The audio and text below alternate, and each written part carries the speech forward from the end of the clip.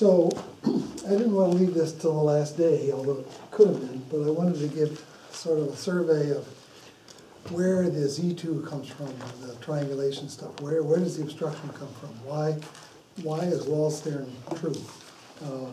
So, of course, Wall's theorem is the very end of a long story. Even one full semester course isn't enough for that story. So I'm just going to try to give you just some ideas today. And I'm certainly not an expert on it. Andrew knows more about this subject than I do. But sometimes it's, I would give a different perspective than Andrew would if he were lecturing. There'll just be some ideas here, so don't expect too much. So let's see. The surgery arose from the following problem. We wanted some pathologists wanted to classify manifolds.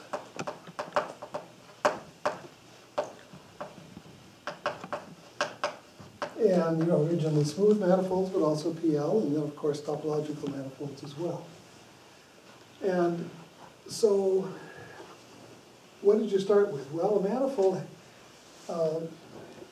there's all the issues about homotopy type, and they didn't even know the homotopy groups of spheres, for example. So they wanted to factor out that homotopy theoretic information. And so they would start with just a complex, which the complex contained the homotopy type. And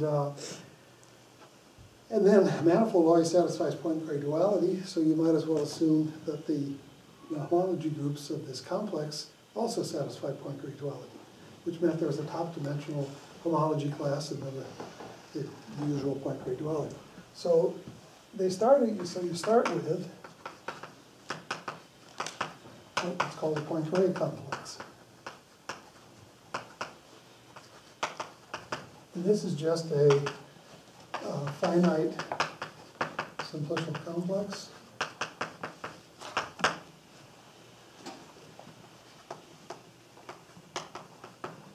with so if it's going to be, let's say, an M complex, well, we'll put the M there, with a sort of an n-dimensional homology class, well, with the nth homology of X, very complex X, with Z coefficients equal to Z, and so of course a fundamental class, namely 1 in there, and then you had to then the complex had to satisfy point-gray duality with respect to that. So with this and satisfying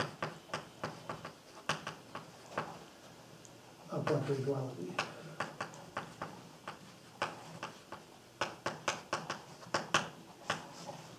So if it were a manifold, think of a manifold.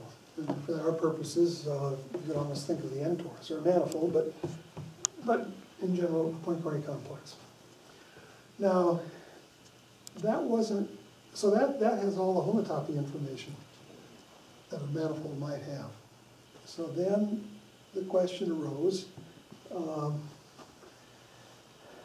so there's an existence and uniqueness question here. Is X the homotopy type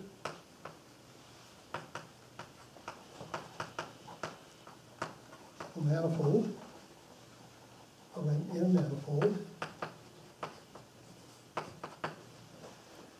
of whatever category,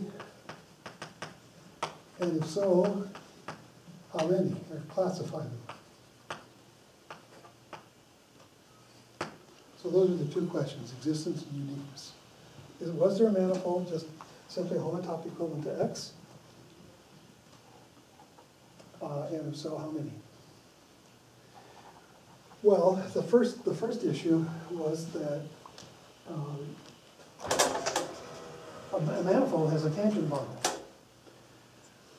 And so the first problem was, well, what about this complex? Is there anything like a tangent bundle for the complex? Well, so Mike Spivak in his thesis, Mike Spivak showed that X had a spherical vibration.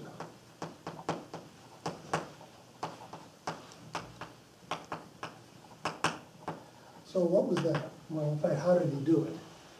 Well, so X, embed X simplicially.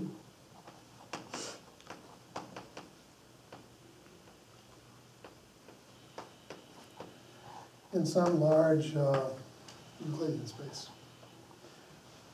So here it is as a simplicial complex inside some high-dimensional Euclidean space. Well, then one knew from probably going back to Whitehead, they had a nice regular neighborhood. So I don't want to think about the case with boundaries. So there's really no boundary there. So it has something that's kind of like a regular neighborhood. And their simplices, let's see if I make the complex a different color. And you can see the simplices.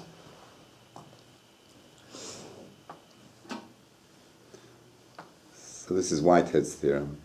Yeah, yeah. And you know, so something like this. There's probably more subdivisions than I'm drawing, but you get the idea.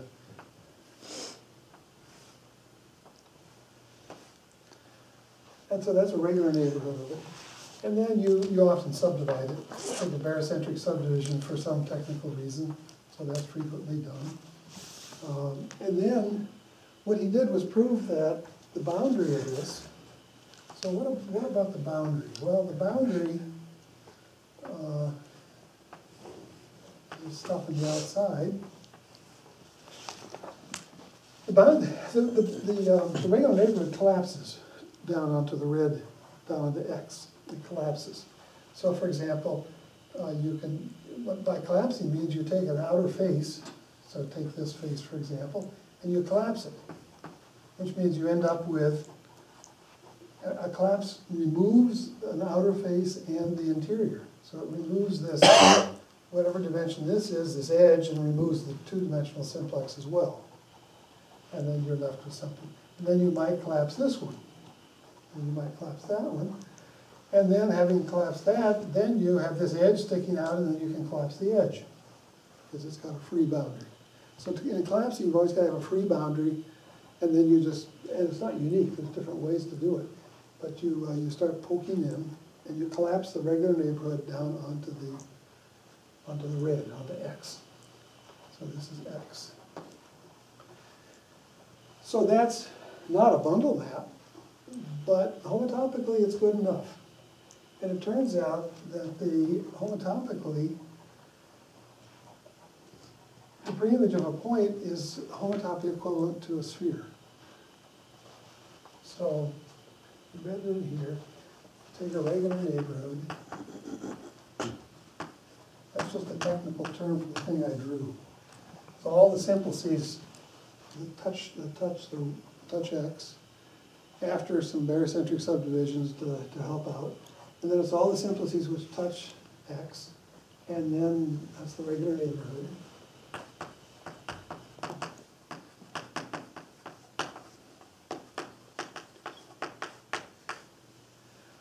And then the boundary on this regular neighborhood N collapses to X. So this is a homotopic equivalence, but in particular, it collapses simplex by simplex. So the boundary of N maps to X. You write it. Boundary of N maps down to X. I'll write it that way. And there's a sphere of whatever dimension embedded in RS, so the sphere, this is, well, let's assume this is n-dimensional. It doesn't actually have to be. It's just got to have this n-dimensional class. You have other stuff sticking out that didn't contribute to the homology. But let's suppose it's n-dimensional, just to get an idea. So then the dimension of the sphere should be s minus n minus 1.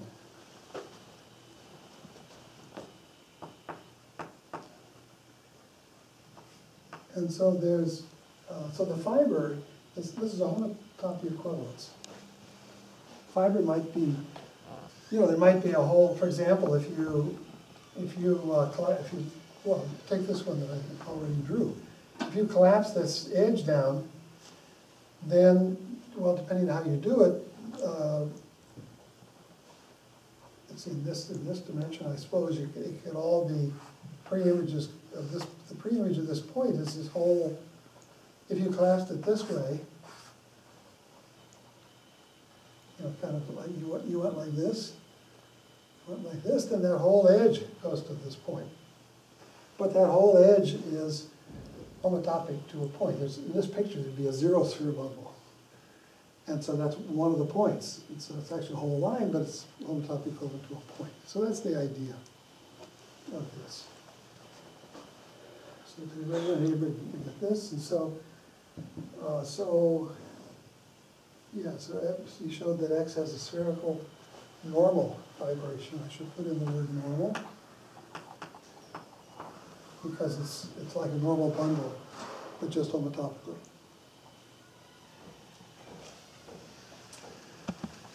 So then you give this a we like to have a structural group for bundles, just either top or PL or O or whatever. Well, in this case it's G, so Gn is equal to the homotopy equivalences. So all homotopy equivalences of, I guess, Sn minus 1. So when we have this fibration, the fibers are all these homotopy Sn minus 1s, and then they're glued together by homotopy equivalences of those things. So you can't expect anything nicer than that, but you certainly want that much. So homotopy equivalences. This, by the way, is also the same as proper homotopy equivalences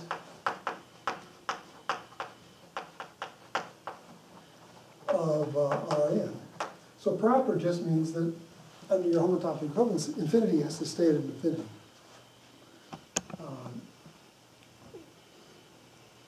It just means that any sequence that runs off to infinity, its image has to run off to infinity also.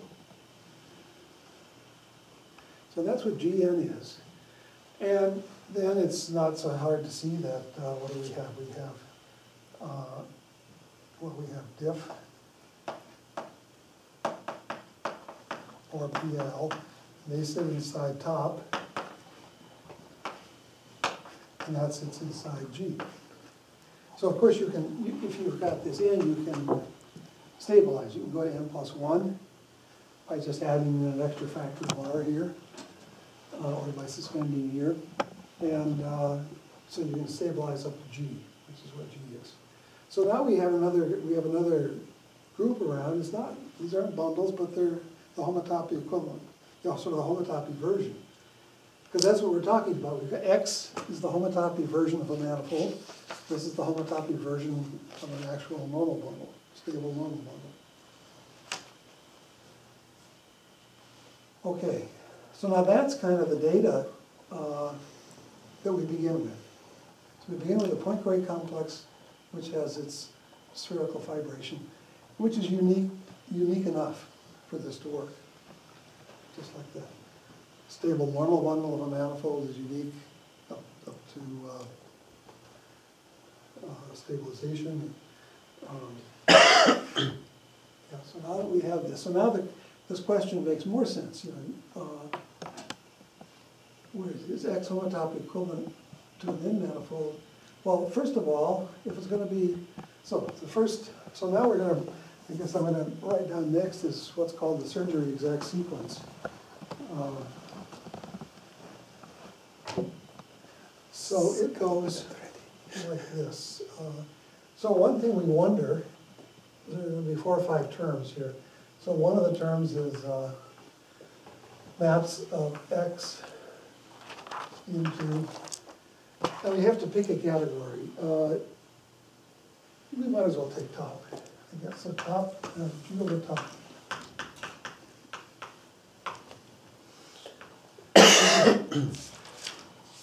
Homotopy classes of maps into G over top. And this is measuring the question of whether your G bundle lifts to a topological bundle. In other words, it's kind of like saying, take this picture, and could you make this, sort of wiggle this around and make it nice enough so that every point inverse is actually a copy of R and RSN minus N, RS minus N. So can you wiggle that homotopy version of a bundle into an actual topological bundle? That's kind of what this is measuring. And then if you've got such a map, then you can get what's called a normal map. So this is a sort of a script S of X. So let me say what this is. This is manifold N. This equivalence class is a manifold N with a map to X, which is a homotopy equivalence. At some point here, I'm going to want to say that for a while we're going to have a fundamental group of X is going to be trivial, so we're in the simply connected world, and then I'll say something about the non-simply connected world. So I don't have to say simple homotopy equivalence yet. So it's a map from N to X, and it's covered by a bundle map. So leave enough room. So it's a map from N to X, which is a homotopy equivalence, call it G. And then there's the stable normal bundle. So instead of the tangent bundle, there's stable normal bundle to N. And over X is the Spivak. And give it a name. What's the usual notation for the Spivak? New. U? New. New. But I've already used new. New tilde. Maybe. New J, new G. New G. G above. G above. Yeah, for spherical. Yeah, spherical. Yeah. Okay, and this is the actual stable normal bundle exactly. for N, and then you're supposed to have a bundle map. But they're not matched. I mean, you have to have the same category. I mean, you have to have a, right. So you need a top I think you need a top reduction. I need a reduction. So if this bundle, yeah. I would call it new X tilde. So new X is the spherical fibration, and tilde is a choice of top reduction or whatever. So this is a bundle map. Yeah. It's non-canonical, isn't it? So this is equivalence classes of those things. But to define this function, you need one choice of top reduction. You're classifying all the others. I think you know this. So let me go back here for a minute. So remember, there's this exact sequence. So G over top goes into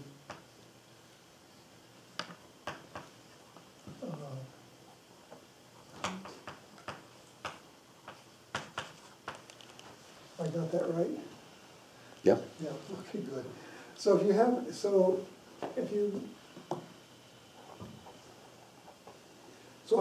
let's see. So I've got a map from X into BG. That classifies, so this map from X into here, this classifies the spherical vibration. But this isn't classified. X has got a Spivak spherical vibration, and this is its classifying map.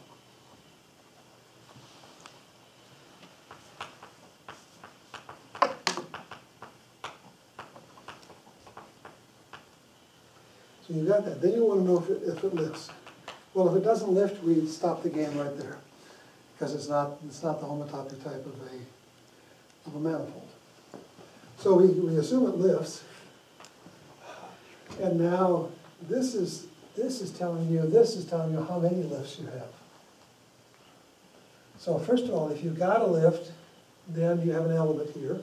Sorry, if you have a lift, it's one of these, it's classifying them. So if you've got the lift, if you didn't, we wouldn't be in we'd quit and go home. So you've got a lift, and that's this bundle due tilde sub x. That's the lift we're talking about. It's an actual bundle. And now we want to get one of these diagrams from this information. So how do we get this? In other words, we're trying to find a manifold. We're trying to find some manifold in. This is called a normal map because it's got this bundle information along with it. It's not just a function. The normal means you've got a map of normal bundles. So that's a normal map. So how?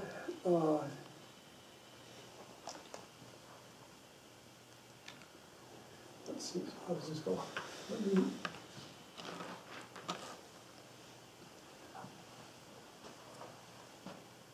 So how does one, if we have a lift to be top, how do you, well, I'm forgetting some of this. Anyway, there's a group here, L, N, the trivial group.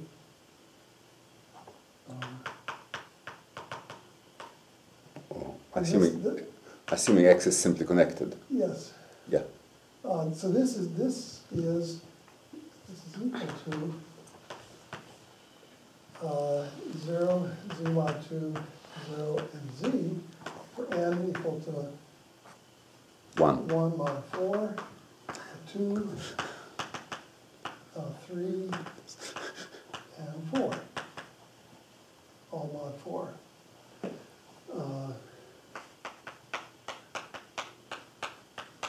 And by the way, since I just written this down, this is the R invariant. This is the signature. 8 divided by 8. 8. And So let's see. That's all there is. divided by 8? Yes. You look at the difference of the signatures divided by the. It has to be divided by 8. Okay. It's fine. Okay. Leave it. No, you're right. Sorry, yeah. Okay. So.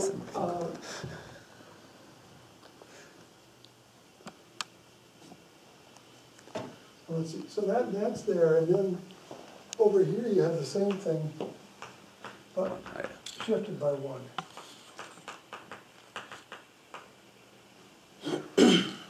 So this is a certain exact sequence. Now let me try to make more sense of this. What are these maps and so on. Now, the first thing is we just have a map of X into B top. Have a lift, and how does one get a manifold out of this? The idea is we want to get a manifold out of it, and then we want to try to kill the, well, you want to get a manifold out of it, and then you can always make the manifold bigger. You can always add extra homology and homotopy to it, so that the map is the simply connected world, so that the map and homology is onto the homology of X. And then you want to kill the kernel. And trying to kill the kernel is where you get obstructions. So, but how do you get this manifold in the first place? Well, let's see. So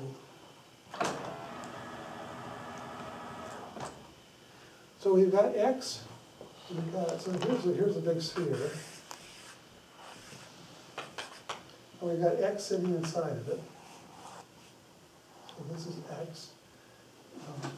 It was red before, it might as well still be red. And then it's got this normal fibration.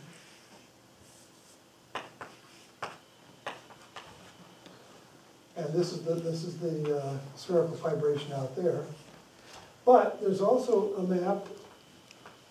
Now that if this lifts to a normal bundle, then you have a map to So take that normal bundle over X.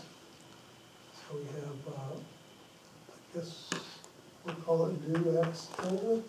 Total space of that is being mapped out to X. And now take the 1-point compactification of it. And that's what's called the Tom space. So, but basically, you can think of,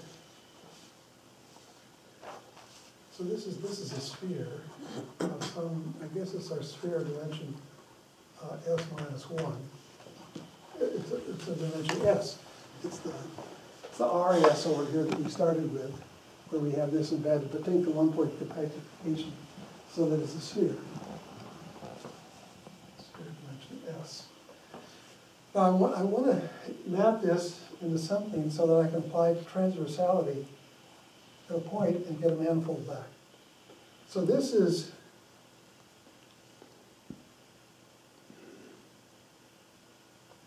you're right, I told you about this for top transversality last time and the time before. Here's an actual bundle over the topological space.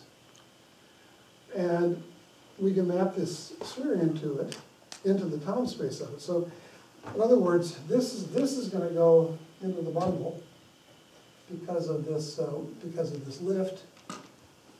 And then everything else outside of it's going to go to this extra point of infinity, which we add on. We take this 1-point compactification. Here we go. This is a 1-point compactification called the Tom space.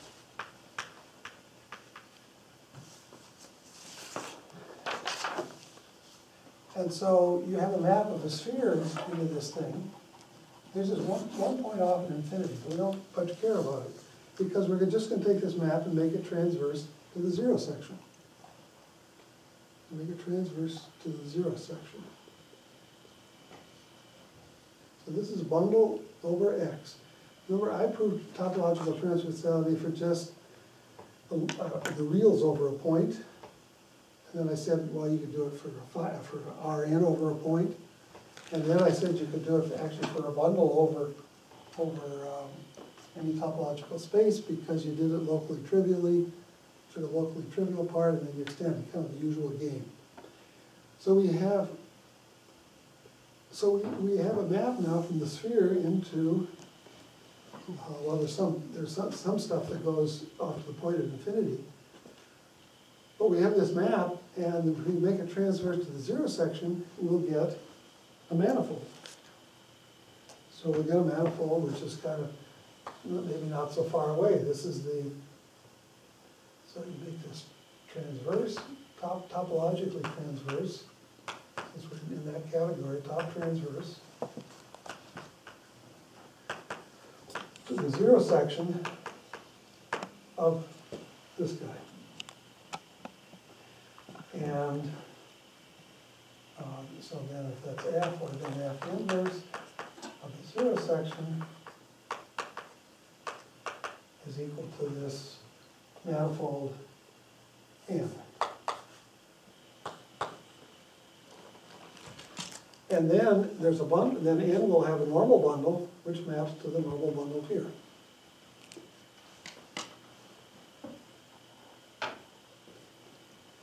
So that gives us, so this construction gives us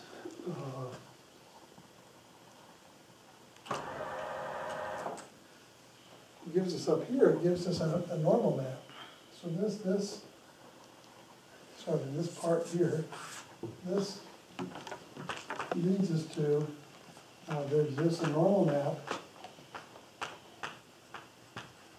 of N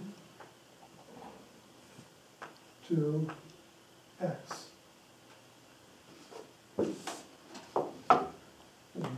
N to X, and it's covered by a bundle. It's covered by the stable normal bundle of N, something or other here for X.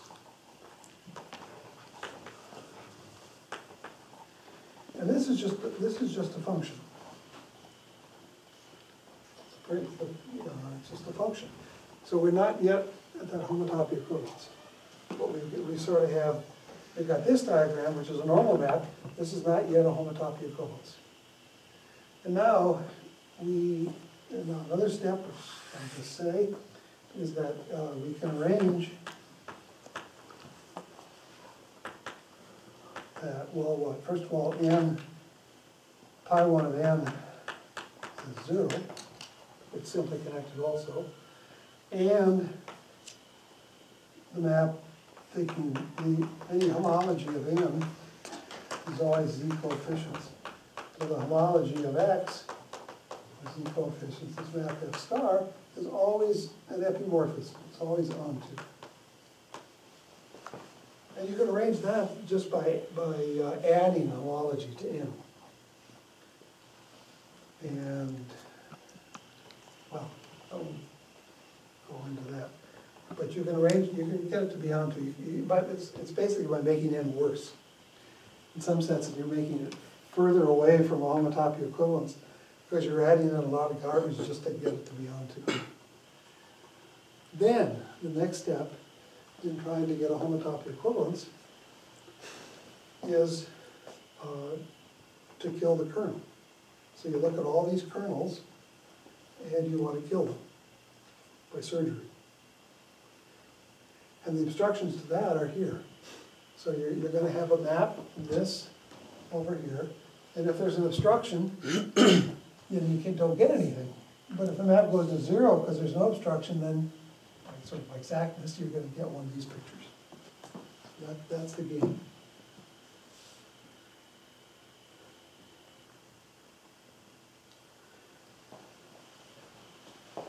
You see, we're after the first part of this. Is X the homotopy type of an n manifold? Well, we found a simply connected n manifold, and its homology is onto. And if we can make the homology an isomorphism, then the Whitehead theorem tells you there's a homotopy equivalence there. And then we've got a manifold. Then we'll have a manifold which is homotopy equivalent to X. We've proven the existence of at least one. So this part, let's see, this is often. So Kirby and Milner they isolated this picture, these groups, when they were trying to classify homotopy spheres. And the spheres bounded manifolds of one higher dimension, and they wanted to surgery those manifolds, and they found these obstructions. So they did this in the early 60s, very early 60s. Well, then Browder and Novikov sort of simultaneously worked on existence and uniqueness, and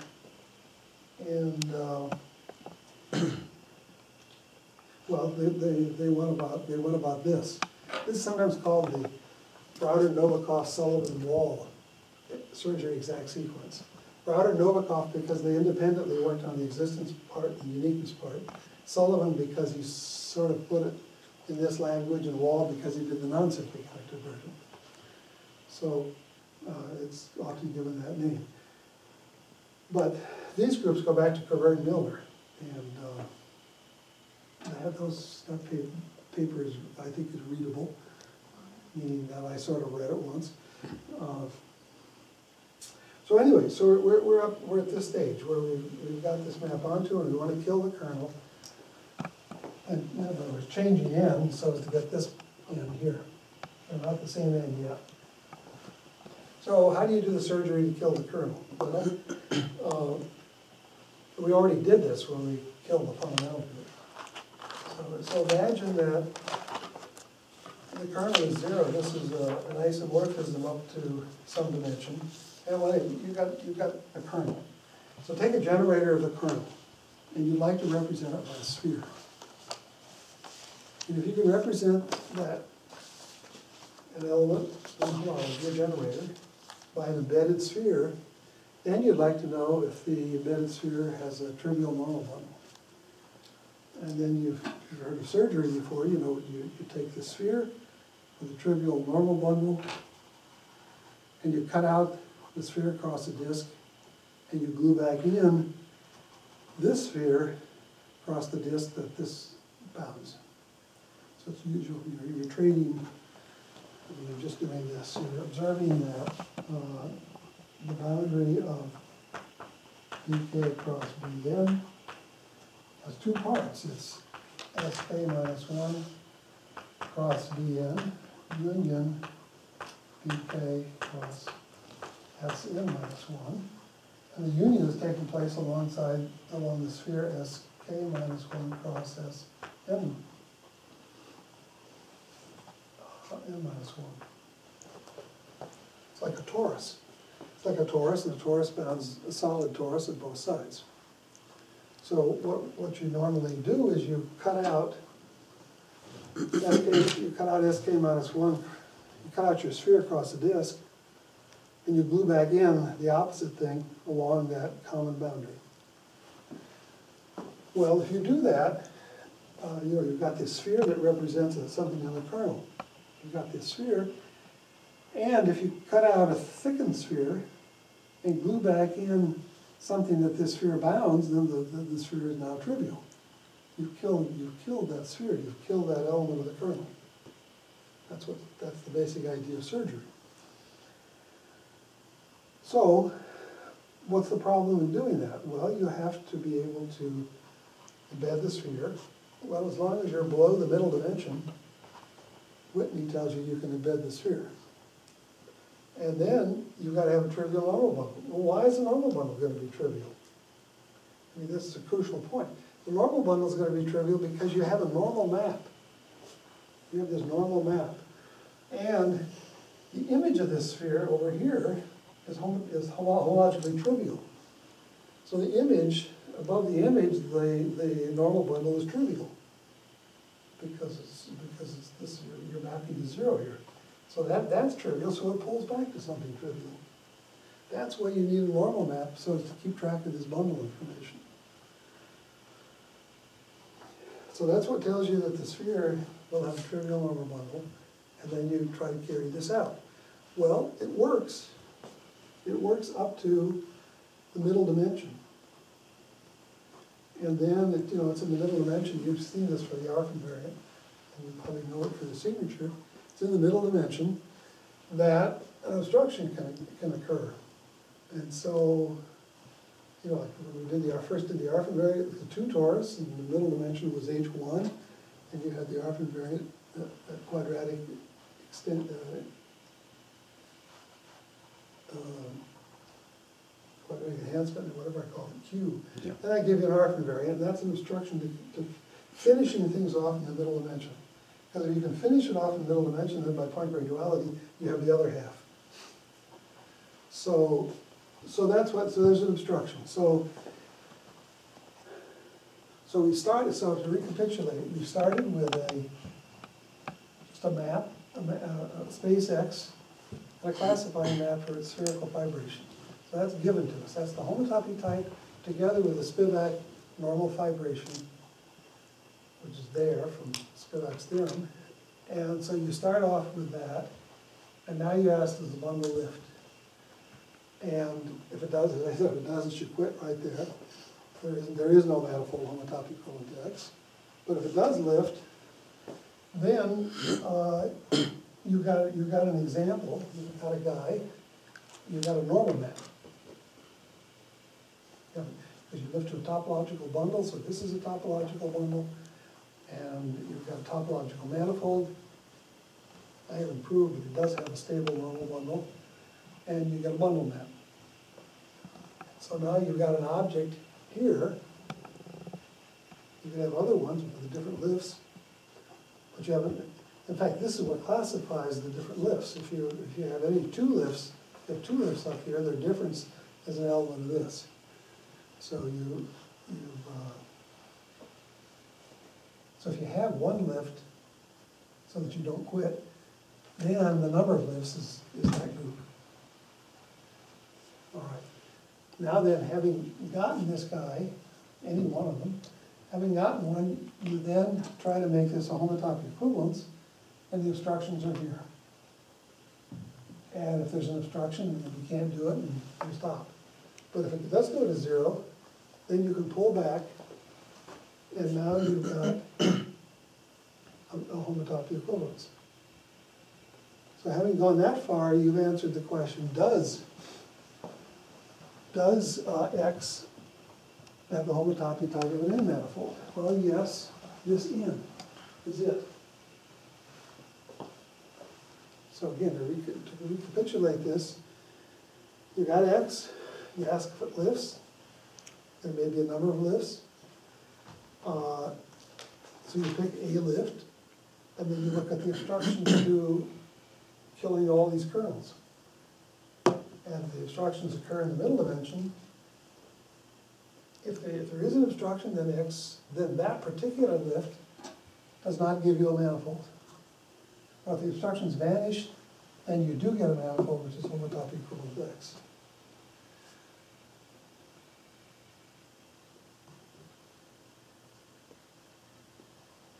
Okay, so that's that much.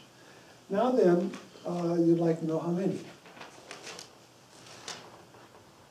Well, all the elements here that go to 0 here will give you examples. So then, what's the equivalence relation here? I just said this is a collection of these things up to what? Well,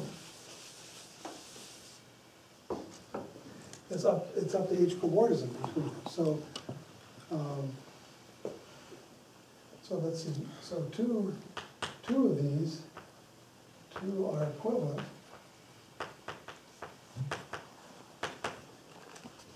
If the following diagrams commute, you've got N1, N2, and maps G1 and G2 to X. And now they're equivalent if there's a homomorphism, and it's all covered by bundle maps. So you have to have new N1 and new N2, and new for bundle map for X, and then there has to be bundle maps that cover it. So you say that two of them are equivalent. Now, it could be that N1 and N2, what you're measuring here is the homotopy equivalence. This isn't just,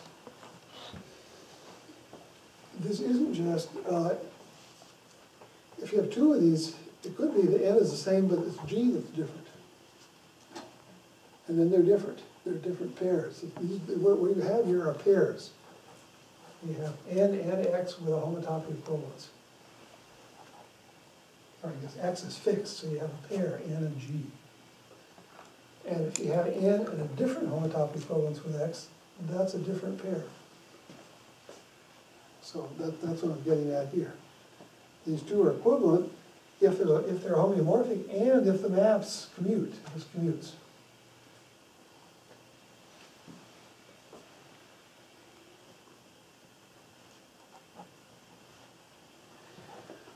Okay, well now, imagine that you're wondering now how many of these there are. Well, so we've got an element here that goes to 0, but there may be several elements that are in its preimage. So how do you classify those elements in its preimage? Well, so you say is suppose there exists a n+1 topological manifold with the boundary, well, a manifold and a map to, well, let's make it a map to X cross I. Call that capital G. And then so the picture of this is you've got N1. I'm going to call this one down here N0, not instead of 1 and 2 there, put 1 and 0. And then you've got this W in here. And you have a map to X. X is our Gray complex cross I.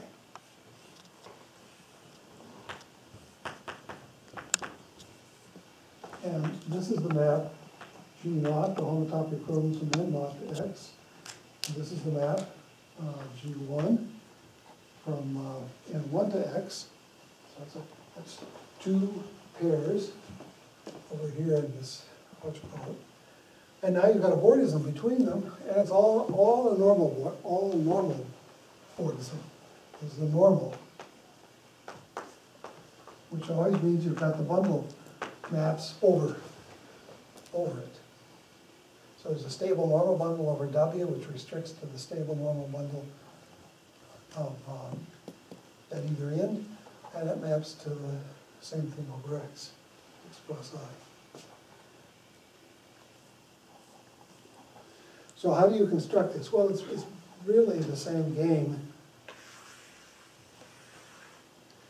It's really sort of the same. We got this W in somewhat the same way we got N by a transversality argument. And that'll pick up W. And as before, we can assume that this is onto the homology. And that, this is going to have pi 1 is going to be 0 again. We're all in the simply connected world. So now, so if we have two of these that go to the same element here,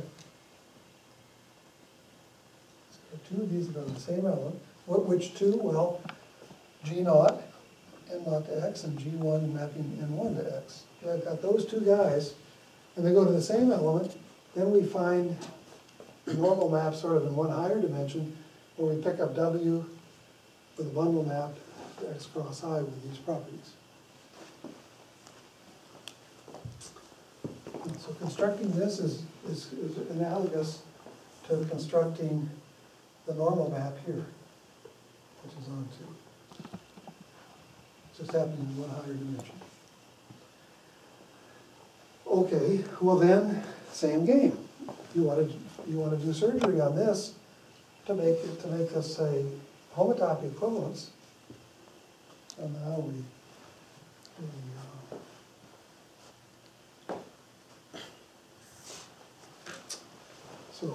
try to surgery away the kernel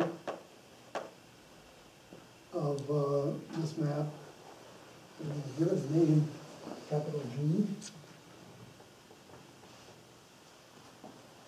Kernel of G star. That would be H star of W to H star of X, X cross I, X. So you want to kill that, surge away that kernel. Same instructions. Same instructions. You're still embedding spheres in W. They have trivial normal bundles because this is a normal map. You have a sphere that's going to go essentially to a point. Over here, this sphere is in the kernel, so that goes to a point essentially. So the bundle over that's trivial, so there's a normal map, so it pulls back to a normal bundle for that sphere, and then you do the surgery. And again, it breaks down in the middle dimension for the same reasons as before, so you get the same obstruction. So this is, it's the same thing. It's a 0, a Z2, a 0, and a Z. But now it's shifted by 1. So this is when n plus 1 equals 0, equals 0 mod 4, or 1 or 2 or 3, all mod 4.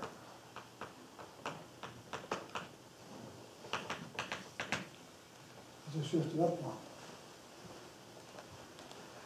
And so that's then, this is then classified, or you work out for individual cases, you classify the number of manifolds which are homotopy equivalent to X. It isn't just the manifolds, it's the pairs. It's the manifold and the map, the homotopy equivalence. So how many pairs?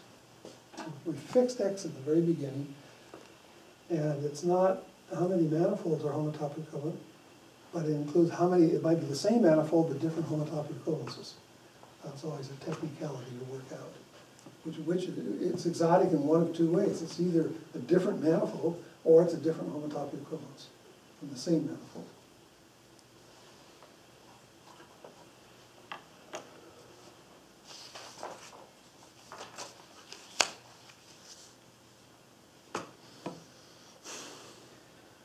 Well, so that's an outline. So for something to read, I think, as I said, I think Professor Miller is a nice place to start if you want to read more, because you see how these groups come in.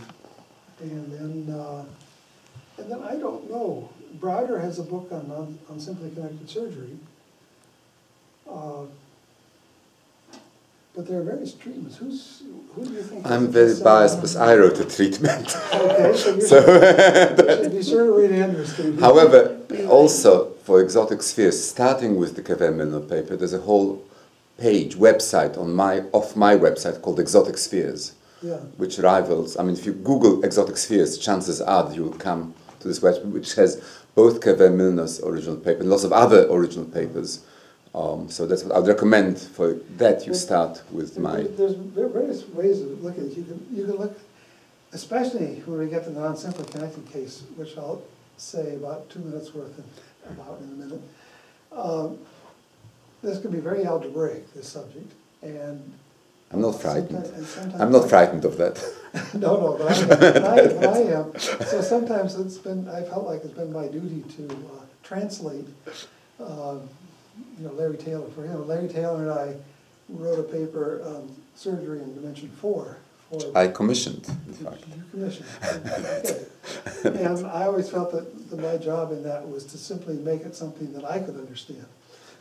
I think it was surgery theory through the spectacles of four manifold, something like that. Something like that, yeah. So making it as geometric, I don't know where you'll find something as sort of, I gave the lecture this way because that's the best way I can understand it. But I don't know where you'll find something quite like this written down. It's probably out there somewhere. Well, I also have a page entirely devoted to surgery theory, not just my own either. Yeah. Well, there's lots of treatments out there. Yeah. I'm just saying I don't know one that's quite like this to send you to. Now, then the non-simply connected case, well, we're interested in mTOR. So for pi 1 is not trivial. Well, let's take pi 1 of the mTORs, that example, which is 0 to the n. And that's good. This is it's certainly not as easy as a trivial group, but it's easier than a whole lot of groups. And so in that case, what happens over here? Well, the stuff in the middle is just the same. Now we're trying to get a simple homotopy equivalence. We put an S under it. We're just trying to get a simple homotopy equivalence. And lots of this still goes through just the same way. The geometric constructions, the bundle stuff is very similar. But we're after a simple homotopy equivalence, and that means these obstructions change. So in both places they change, and basically what you get,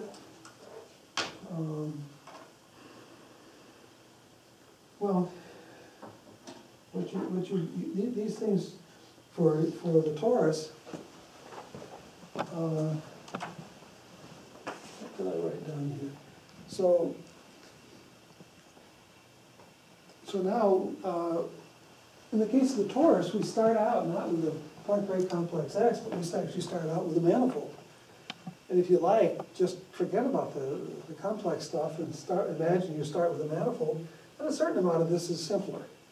But it's still the same game. It's just a little simpler to have a manifold to begin with.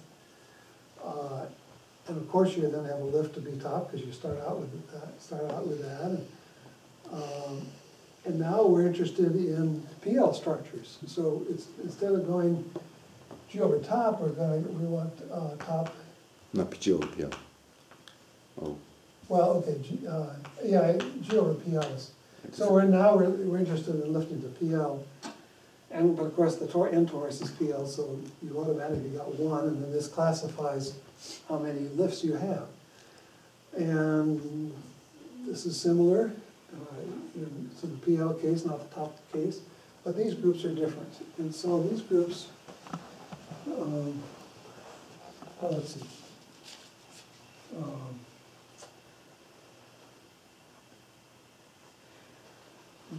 These groups, right here. So instead, we have Ln of z to the n, and this breaks up as a direct sum, binomial coefficient, summing over k of, of these. So this is L k, where the fundamental group is 0. So in other words, take those guys. So Lk is, k is whatever it is, 1, 2, 3, or 4 mod 4. So you've got those guys, but then you have to take direct sums of them for all the different k's in M. So that's just a much bigger group, but still kind of the same kind of thing. Still somewhat the same. And the same thing is true here. This is, I just said what Ln was. Well, Ln plus 1, you just put n plus 1 in the binomial coefficient. So you have those groups, and okay, that tells you what those groups are, but that's not quite the whole story. The question is still, where does the Z2 obstruction come from? Well, you can think of these groups. So it's really the n equals 4 case, the signature case we're interested in. And how shall I say this? The idea, the philosophy of it is that the algebra here, see, you're actually over here. You got to this point, and now you're wondering about how many PL manifolds do you have homotopy equivalent to the M torus. So in this case, we've got a W between a couple of, so this is now an M torus with a PL structure, and this is the M PL structure sub 1 for N1, and this is M torus with a PL structure sub 0 for this one. We have 2 PL structures on an M torus, and now there's a W, we like the surgery away. And what is this algebra calling for? Well, the algebra here is saying that if there's a signature, in simply connected case, it would be saying if there's a signature, then you should connect some. So suppose we were in the simply connected case and there's a middle dimensional signature problem, and so then we would, if we could, connect some with something with the opposite, with the negative signature, so as to kill the signature. So you want to take a manifold and glue it on by connected sum, so that the whole thing then had signature that vanished. So the algebra says, well, here's this W is the wrong W. You should kill the signature by throwing something else on there. It's kind of like, if you had on the torus, if you had the wrong Narf invariant, so you have the wrong, the Lie group framing on this torus, well, you should just connect some with another one, if that's possible. And then when you connect some with another one, if you have 2 of them, then the Narf invariant goes away. So that's kind of the idea. So the algebra tells you to do this. Well, because of this structure here, this k varies all over the place, and you've got LK, so in particular the algebra, when k is actually equal to 4, the n is big, but k could be 4, that group, which is a Z, a signature, that is sitting inside this big group. And so it could be that this big group,